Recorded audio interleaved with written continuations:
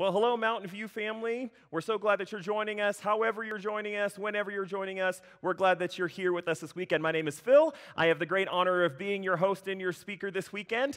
Before we get started, I have just a couple of quick announcements for you.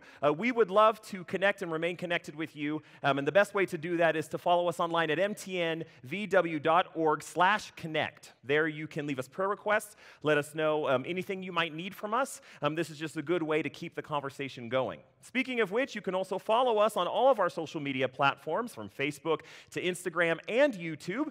We encourage you to do that to stay up to date on the latest that's going on here at Mountain View. And last but not least, if you would like to give to the ministry and the mission of Mountain View, you can do so at mtnvw.org/give. All right, all the announcements are finished. We are ready to worship. Wherever you are, we encourage you to join us in singing today. Amen. Thanks, Phil. Friends, Psalms 27:1 says this: "The Lord is my light and my salvation. Whom shall we fear?" So let us not fear in this moment, but rather bask in his glory and rejoice with him in these words. Let's sing it out. Arise, my soul, remember this. He took my sin and he buried it. No longer I who live, now Jesus lives in me. For I was dead in sin, but I woke up to see the light.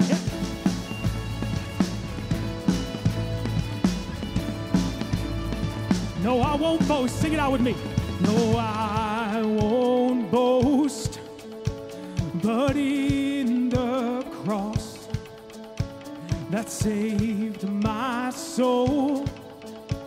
All else is lost.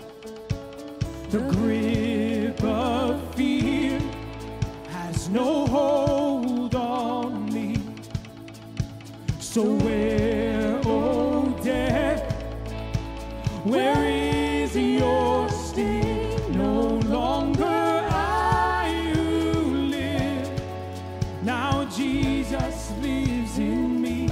For I was dead in sin, but I woke up to see the light.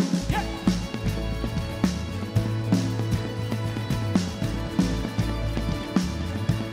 Yeah, yeah, yeah.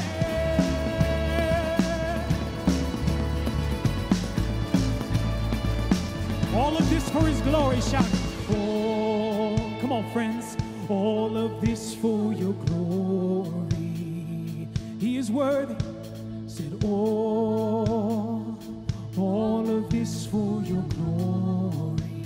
This is why we sing it out, God. All of this for your glory. Yeah, yeah, yeah. We say, all of this for your glory. Let's declare it again, church. And all of this for your glory. Yeah. All of this for your glory. No longer I who live, now Jesus lives in me. For I was dead in sin, but I woke up to see the light. 1, 2, celebrate!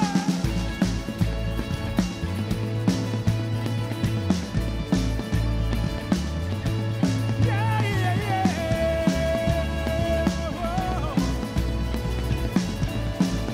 One more time, shout it out, church! And all of this for your glory. Yes, yes, God. And all of this for your glory. Yeah, yeah. All of this for your glory. And all of this for your glory. Come on. Amen, amen, yeah. It's so wonderful to celebrate with you all an awesome and wonderful God. Amen. This is a song we introduced 2 weeks ago. It is a wonderful, loving reminder of the power of the resurrection of Christ. So let's celebrate that truth as well together, friends. Come on. Yeah. Let's enter into his presence now, wherever you're at. Come on. This is Saturday. Saturday was silent. Surely it was through. But since when is impossible never stopped you? And Friday's disappointment is Sunday's empty tomb. Since when has impossible ever stopped you? Come on. This is the sound of dry bones rattling. This is the praise make a dead man walk again. Open the grave, I'm coming out. I'm gonna live again. And this is the sound of dry bones rattling. Yes, it is.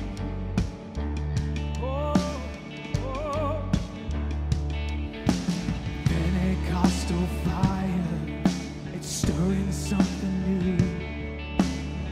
You're not gonna run out of miracles anytime soon. Yeah, resurrection power, it runs through my veins too. Yeah, I believe there's another miracle here in this room. This is the sound of dry bones rattling.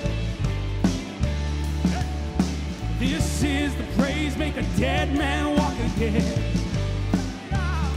Open the grave, I'm coming out. I'm gonna live again. And this is the sound of dry bones rattling. Yeah. Let's see them rattle together, church. Oh, yeah. Oh, yeah. 'Cause he's able.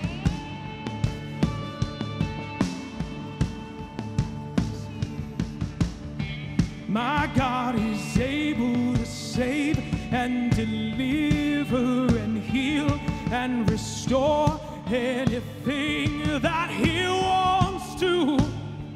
Just ask the man who was thrown on the bones of Elijah if there's anything that he can do.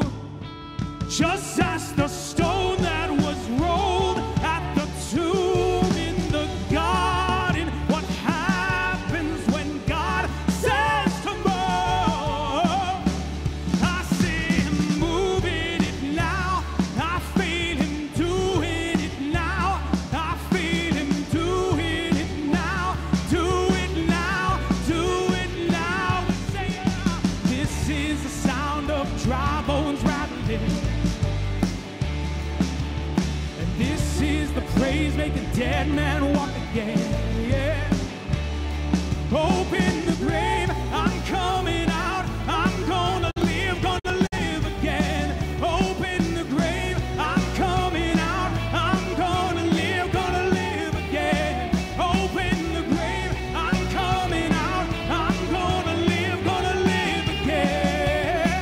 This is the sound of dry bones rattling.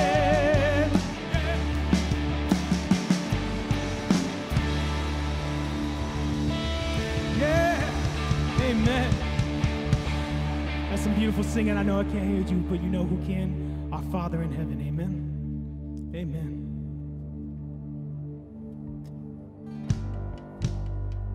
And he's not done with us. Even in this season where we're still, some of us are struggling more than others for sure. We just want to acknowledge that. We want to be real. But God's real, and God's not stopping. Let's sing this song together, church. Wherever you're at, wherever your heart is, wherever your journey is right now, let's just surrender it all to him.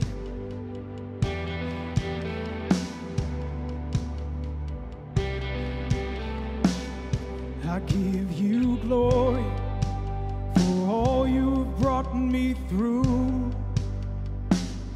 And now I'm ready for whatever you want to do.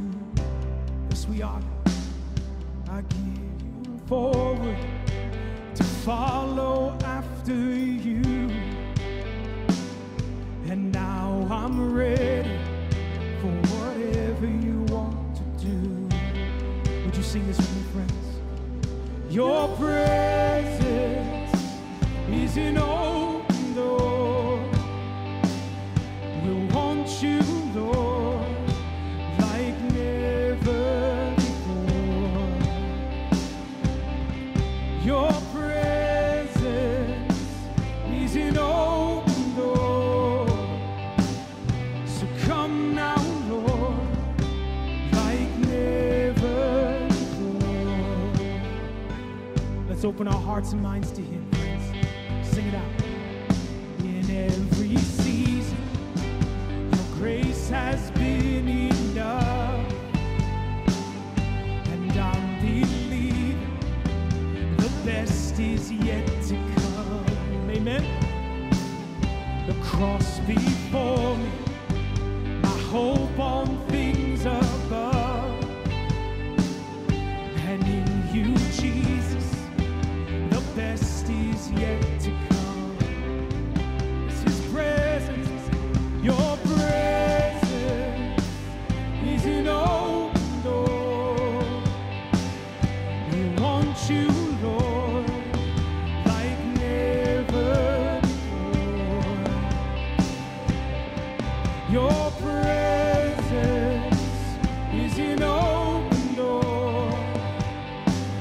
So come now, Lord, like never before.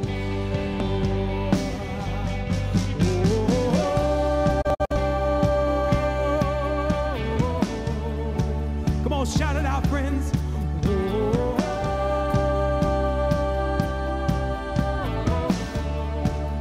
We celebrate you, God.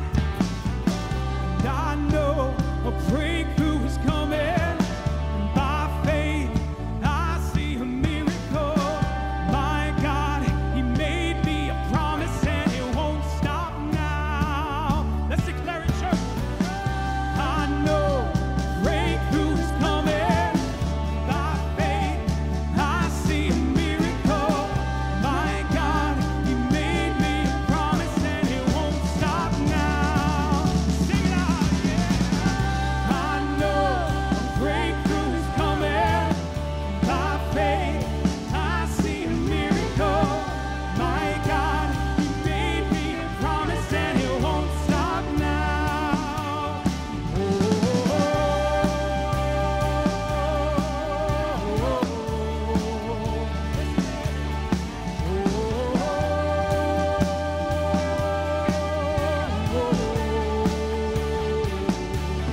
Yes, we are.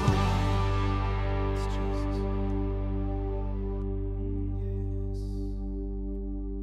Oh, your presence is an open door. So come now, Lord, like never before. Let's sing that again, church, together. Your presence is an open door.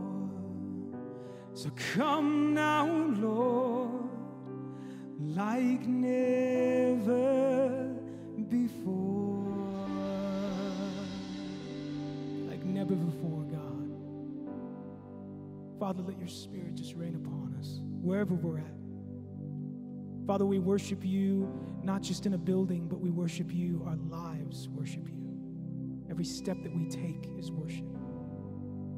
Every thought, every action, every word that we use can be worship. Father, help us to remember and be reminded that we can worship you not just through music, but in every aspect of our lives. And you won't stop. Not in this season, not in the next, not forever and ever.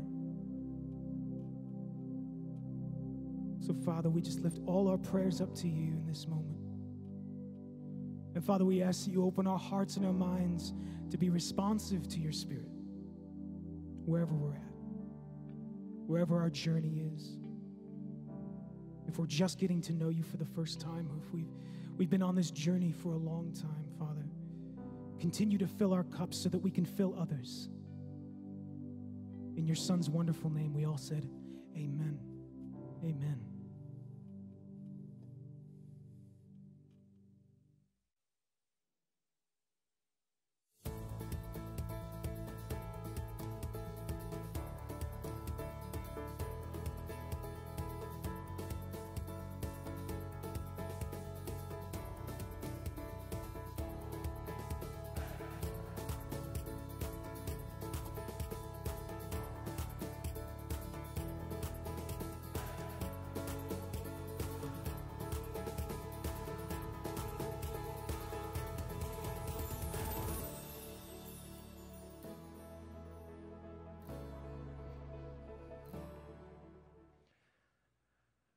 Man, I am so excited to be with you this weekend as we continue our series called Reboot.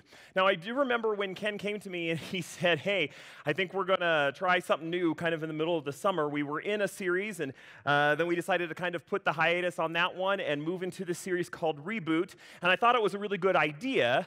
Little did I know just how important this series, what we're talking about, was going to be just in our lives. We knew a lot was going on in the world, and we knew a lot was going on in our culture, which we just had no idea what God was going to do with this series. And so far, it's been amazing. Ken has done such a great job as we've been walking through some different ways that we can reboot this crazy year.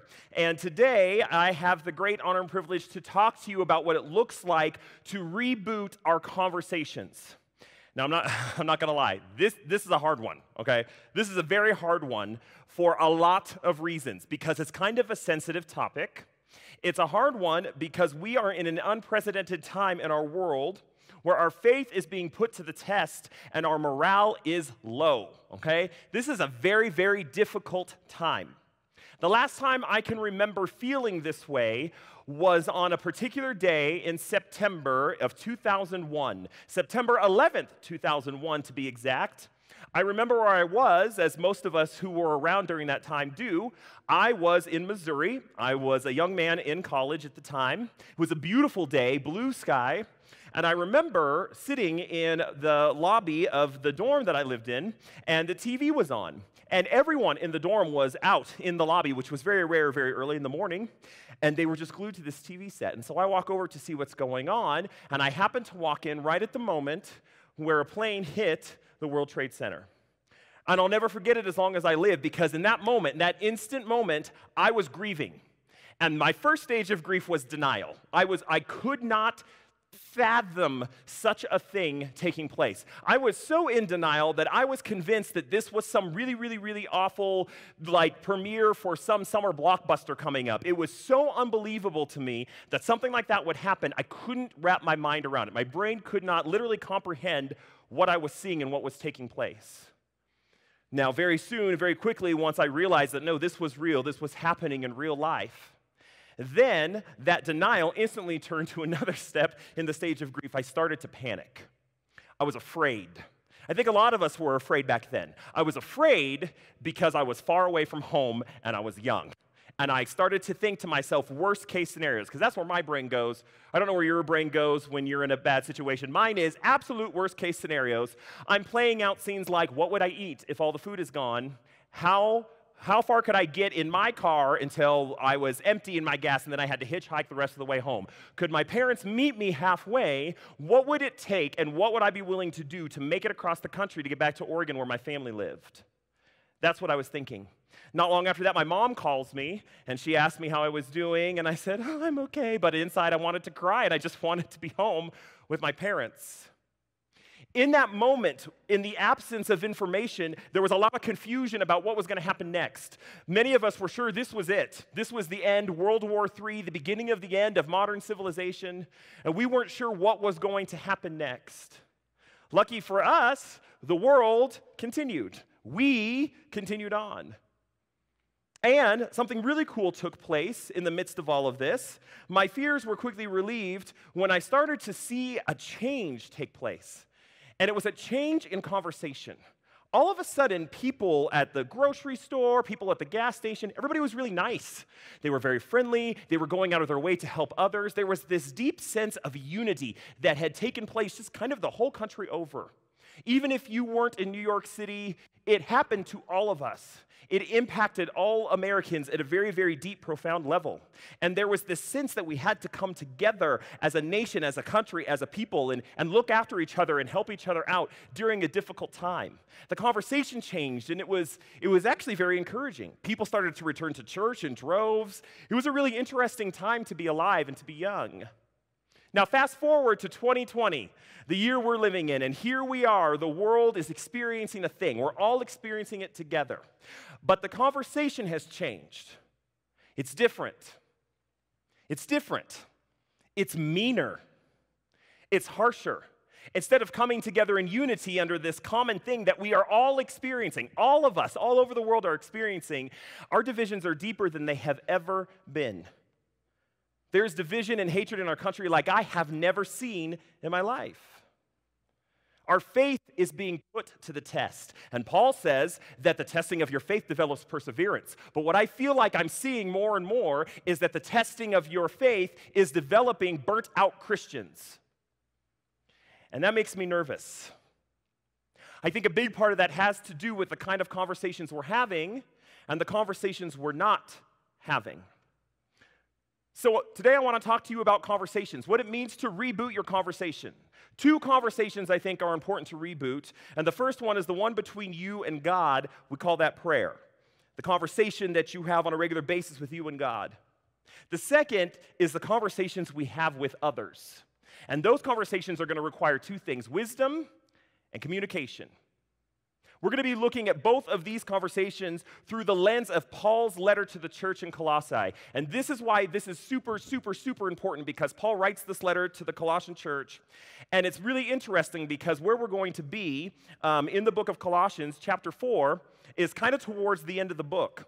And it's an interesting paragraph that I'm sure those of you who have read this book know and probably know really well and probably skipped over because it was probably maybe an afterthought as he was giving his goodbyes and, saying pray for this and pray for that and all these people. But I think it's really, really important for us to take a second look at this passage of Scripture, chapter 4, because I think Paul hits it right on the nose where we need to be.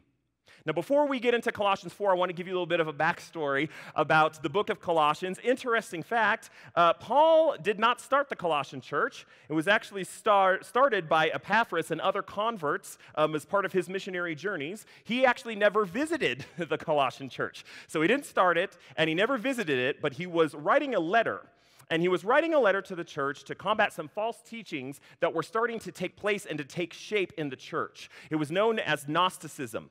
These are people in our modern day context who are spiritual but not religious, right? And all of the things probably work together, and all the different ways you approach spirituality all probably come together. And at the end of the day, we can all agree on big idea spiritual things, but Jesus Christ is not God. There's no way, it's not possible. So we can agree on all the other spiritual aspects except the Jesus Christ thing.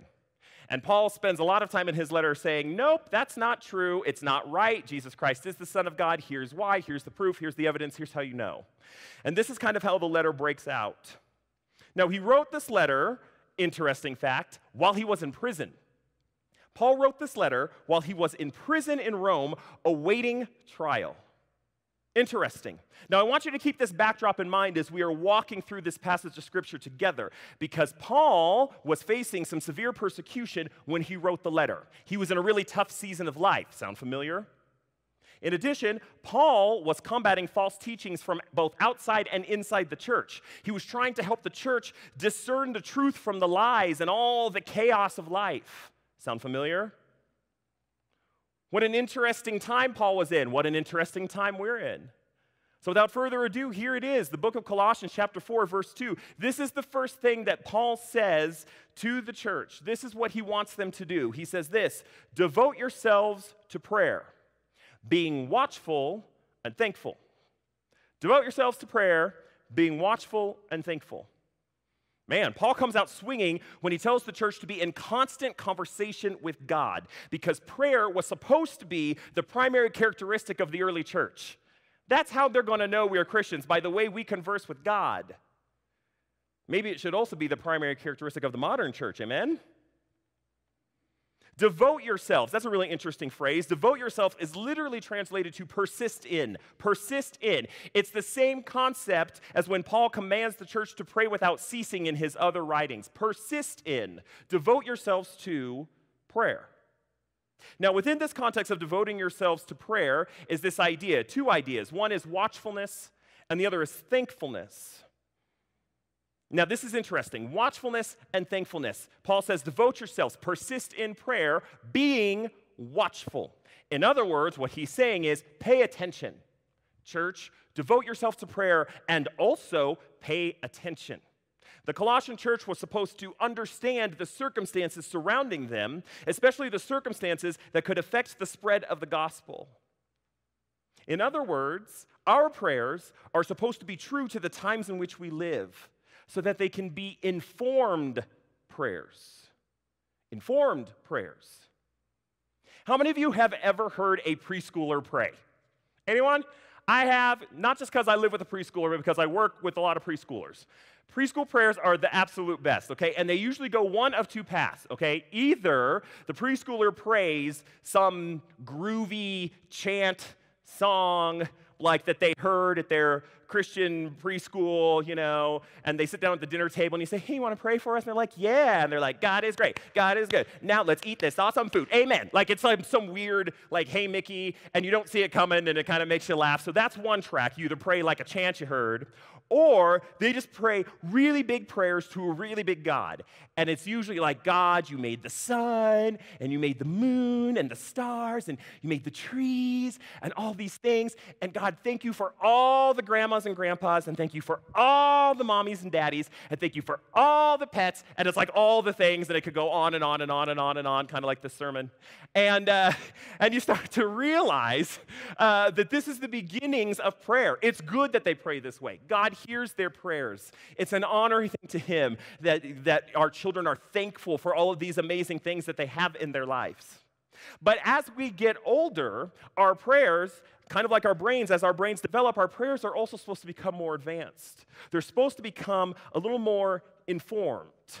Informed prayers are powerful prayers. Informed prayers are personal prayers. Informed prayers are purposeful prayers. Informed prayers are more personal because it ends up being someone you know or someone you've heard of. Instead of praying for all the mommies and all the daddies, instead you say, God, please pray for Dan. You get very specific about a person and the circumstances surrounding that person. Informed prayers are more purposeful because it focuses your mind on and energy on very, very specific issues. God, please pray for Dan, who is dealing with cancer. That's very specific.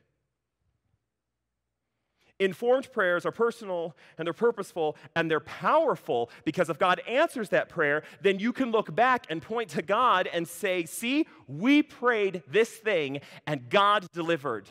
God, please be with Dan, who's struggling with cancer. Heal his body. And then we watched how God, and only God, could deliver. Informed prayers are personal and purposeful and powerful. The second part that Paul points out within prayer, outside of being watchful and giving very informed prayers, is to be thankful. Thankfulness. Now, I think this is the part that we probably struggle with more than most, especially when we're in the struggle. Kind of like right now, when we're in the thick of it, it is hard sometimes to see through the fog of everything going on in your life when you're in it. Do you know what I'm saying? It's hard to be like, oh yeah, there's so much to be thankful for, when it feels like there's really, really nothing to be thankful for. And if anyone knows what it means to be in it, to be in the struggle, it's Paul. Because as you might recall, where was Paul when he wrote this letter? That's right, in prison. Paul was in prison when he wrote this very letter. Now listen, I've been in prison. I should clarify. I have not been in prison, not me personally. I was like Monopoly, I was just visiting. I was there doing work. I was in prison ministry when I was in college. That would have been awkward because I work with all your kids for a living. But no, not in prison myself, but there doing ministry. And I have been to every kind of prison. I have been to a general population prison, which they call Gen Pop, which is kind of a little bit less restrictive, and the prisoners have a little more room to move around and to do certain things. And I have been in maximum security prisons and had a conversation about Jesus with a convicted murderer. I have experienced prison. It is a very hopeless place. There's just this deep sense of hopelessness that kind of surrounds the entire thing. For whatever reason you're there, however you got there, there's just this sense of hopelessness. And it's heavy, and it weighs really, really, really heavy. So imagine, this is a modern day prison, right? So now imagine a prison in Paul's day. Imagine a Roman prison. It was probably not very sanitary. It was probably not a very comfortable place to be. And my guess is that it was probably a very depressing place. I can see how it would be really easy for Paul to become discouraged, don't you? But in order to keep a proper perspective, this is what Paul urges the Colossian church to do. He says, when you pray, and you're going to devote yourselves to prayer because that's the characteristic of the church, when you pray, you need to pray with an attitude of thankfulness. Thankfulness. Watchfulness, informed prayers, and thankfulness. Even in the midst of all the things that are going on, we see God at work. Because a watchful prayer and a thankful prayer clearly sees the obstacles. I'm not blind. I see what the problems are.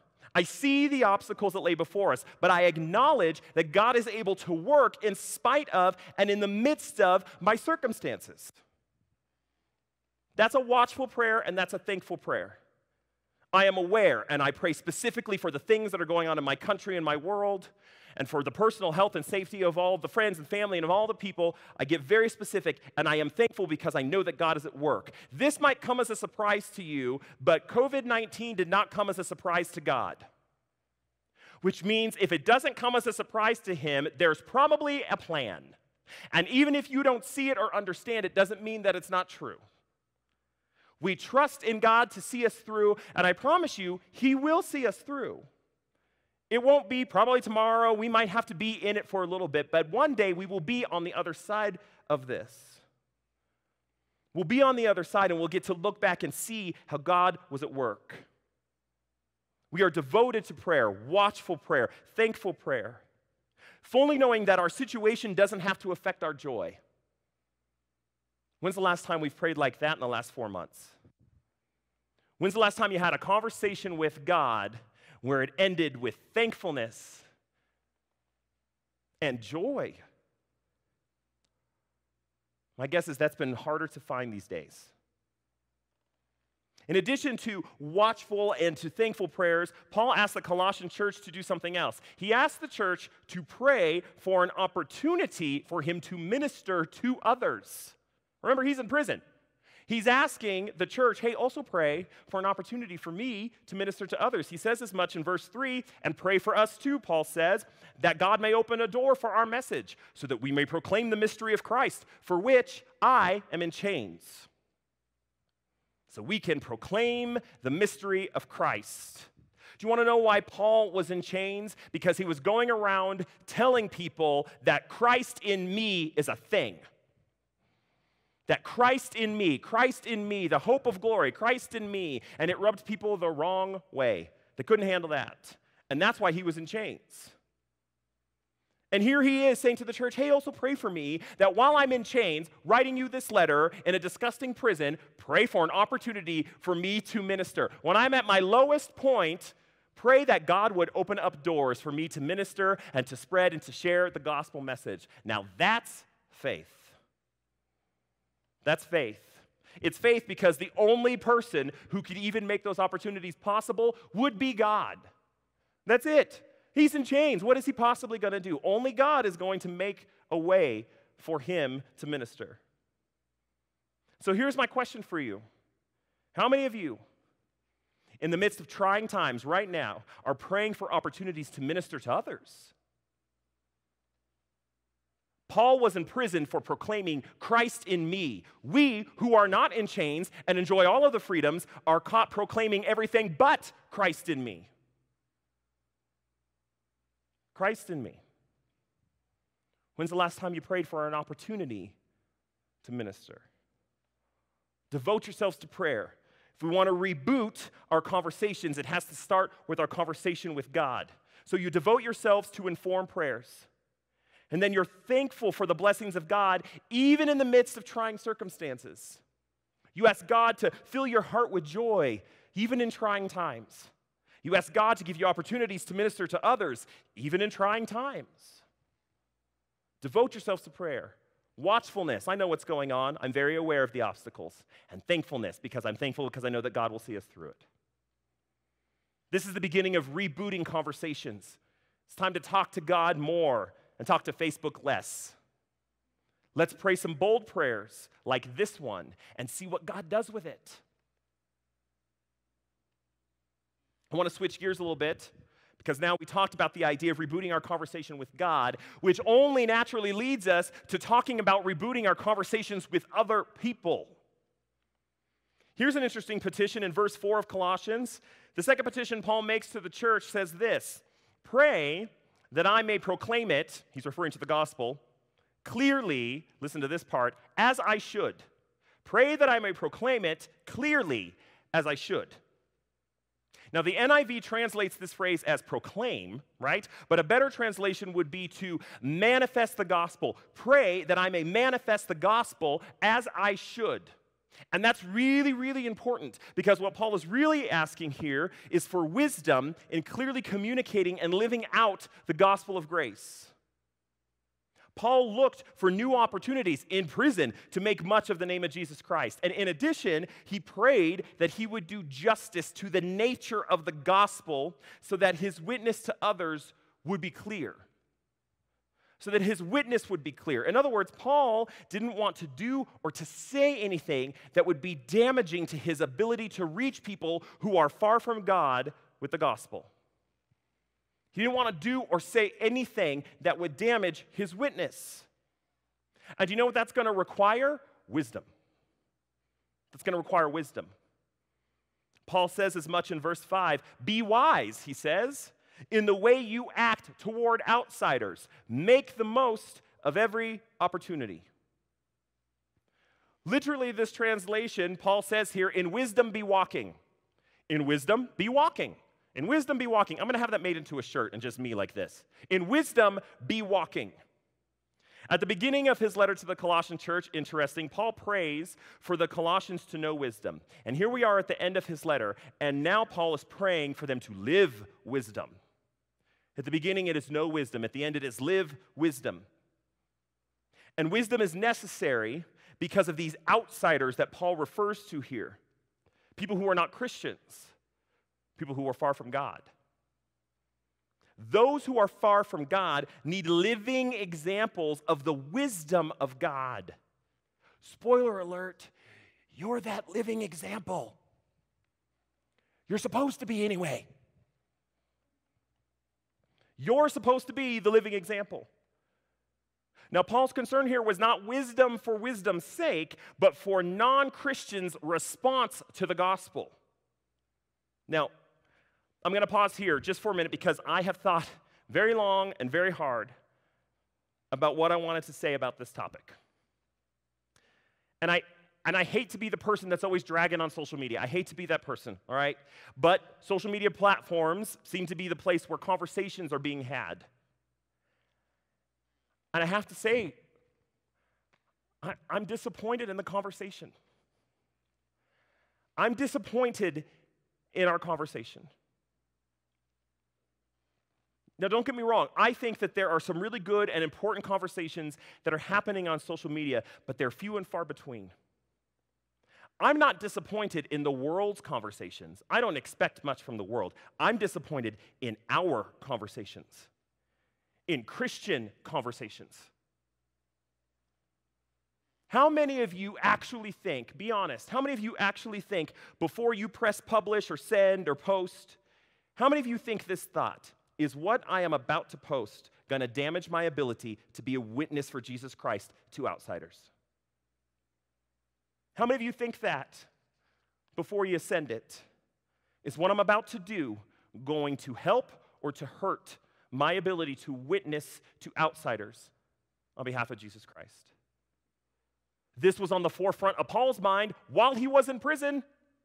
So much so that he asked for prayers from the church that he would represent Christ as he should. As he should. Now listen, you may be right. You may be totally right. Your opinion on a current world issue, it may be spot on. It may be Christ-centered. It may be God-fearing. It may be biblically sound. But if you cannot communicate it in a way that demonstrates your love for others, then don't say it. Or at the very least, pray and ask God if you should.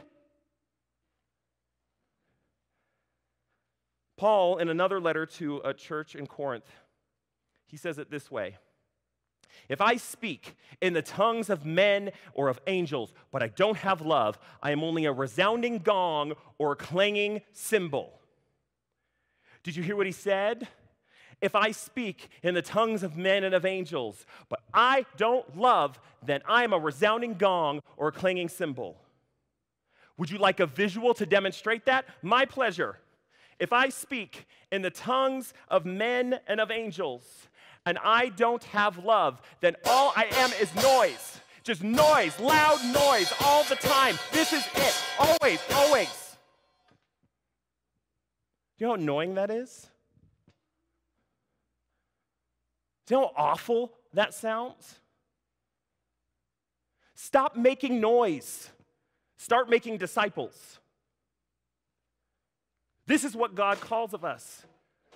You could have all the answers to fix all the world's problems, and you might be right, but if you don't know how to communicate it in a way that demonstrates to the outsiders that you genuinely care and love for them, then you're just noise. Stop making noise. Start making disciples. But Phil, sometimes you don't get it. Sometimes I just need to vent. Yeah, me too. Sometimes every day. So you know what I do? I talk to my wife or some close friends or staff members that I know I can trust. And if they're not around, then I go outside and I lift heavy things until my back gives out. Find a way. There are ways to handle the need to vent without damaging your witness, without breaking relationships. Until you don't understand, everyone that I'm friends with on social media, they love me and they know my heart. Do they? That's a bold statement. I'm friends with a lot of you on social media. I know you. I love you. I believe you mean well. Sometimes I question your motives. Did you know that friends of your friends can see stuff that you post on social media if you're not tech savvy enough to know how to block that on the back end, which most of you aren't, because I can see stuff even if I'm not your friend. What about those people? What do you think they conclude about you? Well, that's not fair. Phil, that's not fair. Why would anyone assume they know me by the things I post on Facebook? Why would you assume they wouldn't? The kind of person that you portray to the world, you want us to believe in personal space you're different, then communicate that in every place, in every platform. In every platform. Well, Phil, that's not fair. This is just cancel culture manifesting itself. You're right. You're absolutely right. But the reality is cancel culture is here and it's probably not going away. Kind of like we tell our teenagers when they get introduced to social media. We say to them, do not post and say things that you would be embarrassed for your parents, for your boss, for your future spouse, for your children, and for your God to see.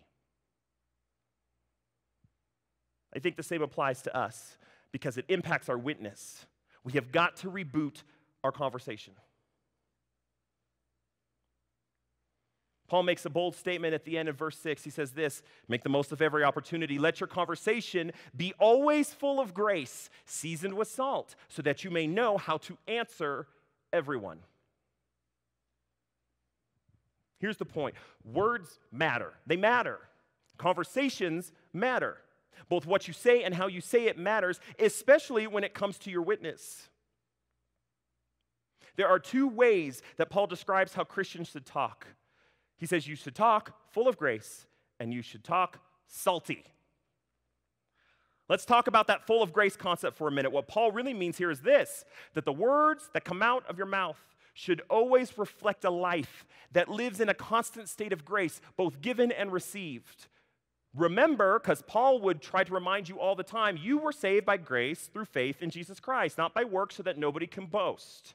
If that is the case, every word that comes out of your mouth should be a reflection of that grace. You are just living in a perpetual state of grace. That's hard to do. We're not perfect at it. Thank God for more grace. Isn't that wonderful? You are supposed to live and speak and communicate to people like one who has been saved by grace. You are supposed to live a life that freely gives grace because grace has freely been given to you. So when Paul makes it abundantly clear that your conversation should always be full of grace, he wasn't kidding. It should be full of grace naturally because that's the only way we have life and freedom, is by the grace that was freely given to us. So let us reflect that in our conversation. Let's talk about words that are salty. Now, not salty in our current cultural context, not like, hey, salty Karen strikes again. It's not salty like that. It's not bad. It's not bitter. It's actually seasoned. That's the word that Paul uses. In this context, Paul wants your words to be acceptable and inoffensive, seasoned. It's good. Your conversations with others should be full of grace, and they should be seasoned. Now, when Paul and the other apostles, when they confronted large groups of people, many times people took offense. That is to be expected, okay? The gospel is offensive. Even Jesus says, look, if the world hates you, just remember, it hated me first. This is supposed to happen. This is expected, okay? Not everyone in the world is going to be Team Jesus. Our message is going to offend people. But let the gospel be offensive, not you. Let the gospel be offensive. When people are offended by the gospel, do you hear the difference? When they're offended by the gospel, what's really happening is they are being confronted with their own sin. Because the gospel has this uncanny ability to expose sin for what it is and our need for a savior. When people are offended by you, it could very well prevent them from ever having access to the gospel. Do you hear the difference? Offended by the gospel means they're struggling with some real heart issues. It's to be expected. Not everybody's going to receive that well. It's hard to be told you're a sinner, and there's a lot of stuff that might need to be. That's a hard pill to swallow. When they're offended by you, they might not ever get to the message of the gospel. There's a quote by a man named Carl McColman. He wrote this really great blog in the midst of kind of COVID about how to converse with people who are different than you. And I love this line, and I think I'm going to use it every time I'm having a conversation with someone who's different than me. This is what he says. He says, look, I'm not here to convert you or argue with you. I'm here to have a conversation, which means I'm here to listen to you. I'm not here to convert you. I'm not here to argue with you. I'm here to have a conversation, which means I'm here to listen to you. Because it's about listening over judgment. It's about compassion over being right. It's about relationship over labels. I firmly believe that if we do the hard work of rebooting our conversations now, when we are on the backside of this pandemic, there will be a harvest. We will get to reap the harvest. But we're going to have to start now in rebooting our conversations, first with God, then with others. We need to be better at talking to God. We should probably be talking to God more. The world's in a crazy state. Who knows how long it's going to last? We have got to reboot our conversations with other people. Express to them that we love and care for them, that we're in this together, that we're going to see you through to the end. Can you imagine what a difference it would make in our world if every Christian on social media rebooted their conversation? I firmly believe by the end of this, when we can all just gather together freely, churches would be packed to the brim. It's going to require us to reboot our conversation. If we do it now, I really believe that God really wants to usher in a harvest. Let's pray. Heavenly Father, thank you so much for your Son, Jesus Christ. God, thank you so much for the opportunity that we have in the midst of very, very strange and difficult times to reboot our conversations. God, this is a hard topic because we're talking about things that are very personal to us and near and dear. God, help us to focus our eyes on you, the author and perfecter of our faith. God, that's what it's about. Let our speech communicate that. Let our actions communicate that. It's in your Son's precious and holy name we pray. Amen. As we get ready to partake of communion, if you are at home and you want to gather your communion elements now, today I want us to just think on Christ. Think on the amazingness that is the freedom that we get from the grace of God. How it's changed your life, how it is constantly shaping and transforming you into His likeness. This is something that God wants for everyone, for all people. The apostles, Paul, they knew that. This is why Paul wrote so many letters to the churches trying to help them course correct. Saying, no, it's not like that. It's actually like this. Remember, you used to be like the outsiders. And the only thing that gives you permission to be on the inside is Jesus Christ. That's the only thing. It's the only thing that gives you clearance. So pray. And when you communicate anything to people, communicate grace. That's only found in Jesus Christ. As you get ready to take your emblems, just remember. Remember what Christ did for you. Remember, Christ is the only thing that makes you an insider and not an outsider. And then remember the calling of the church to go out into the world and bring all the outsiders in. Bring them home. Let's pray. Heavenly Father, thank you so much for your Son, Jesus Christ. Thank you so much for the reminder that we too were once outsiders. And we get to be called your children because of Jesus Christ. And for that, we will always be grateful. It's in your Son's precious and holy name we pray. Amen.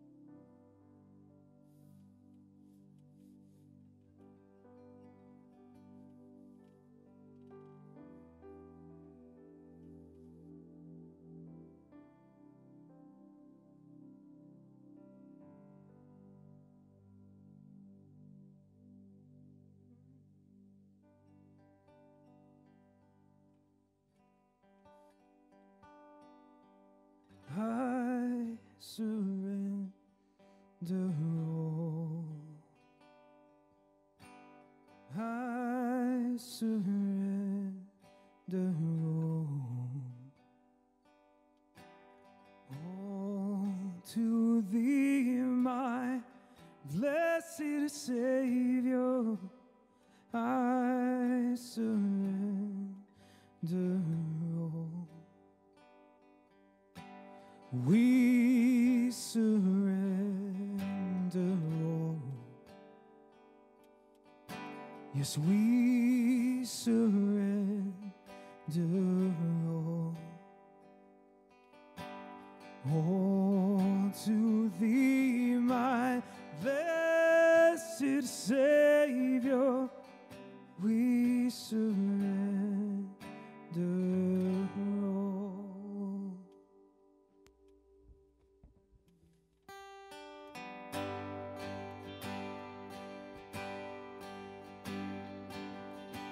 Let's surrender it all together today. Yes, I searched the world, but it couldn't fill me. And man's empty praise and treasures that fade are never enough.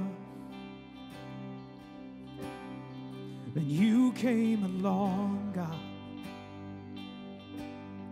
and put me back together.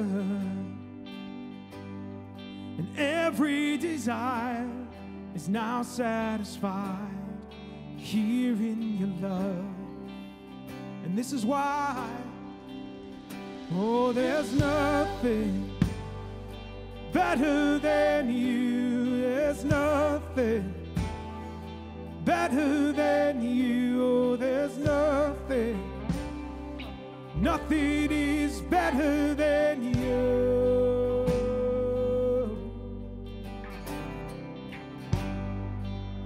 I'm not afraid.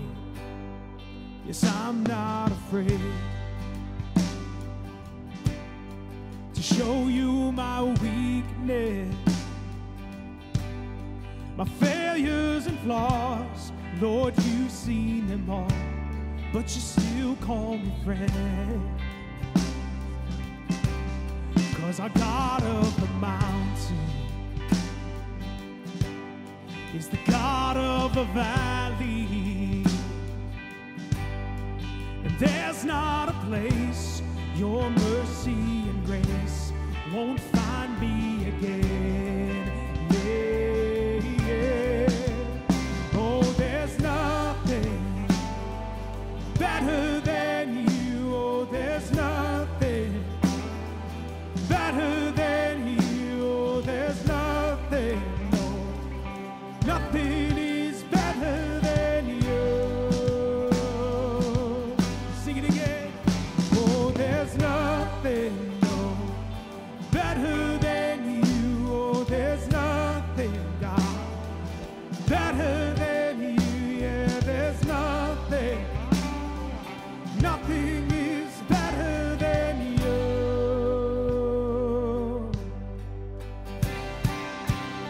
He turns mourning into dancing. You turn mourning to dancing. You give beauty for ashes. You turn shame into glory. You're the only one who can. Sing it again with me, church. You turn mourning to dancing. Yes, he does. You give beauty for ashes. You turn my shame into glory. You're the only one who can. Shout it out. You turn graves into gardens.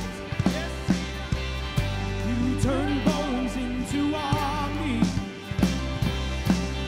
You turn seas into highways. You're the only one who can. You're the only one who can. Oh, there's nothing, come on, church, better than you. Oh, there's nothing, no, better than you, God. There's nothing, nothing is better than you. And we surrender it all to you and say, God, there's nothing, no, better than you. Oh, better than you, God. There's nothing, nothing is better than you.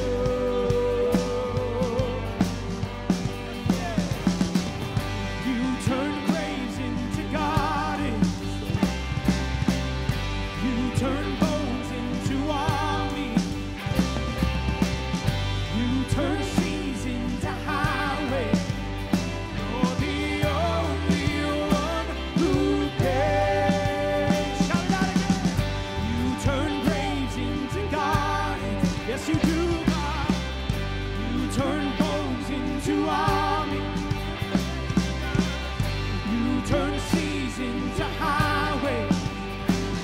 the only one who can.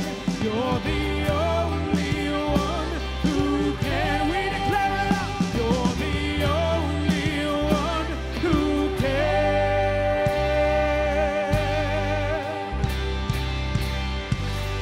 Yes, he is. Yes, he is. You're the only one. Amen, church. Amen. Thank you so much for joining us, friends. We pray you have a blessed week, and we can't wait to see you again next week. God bless.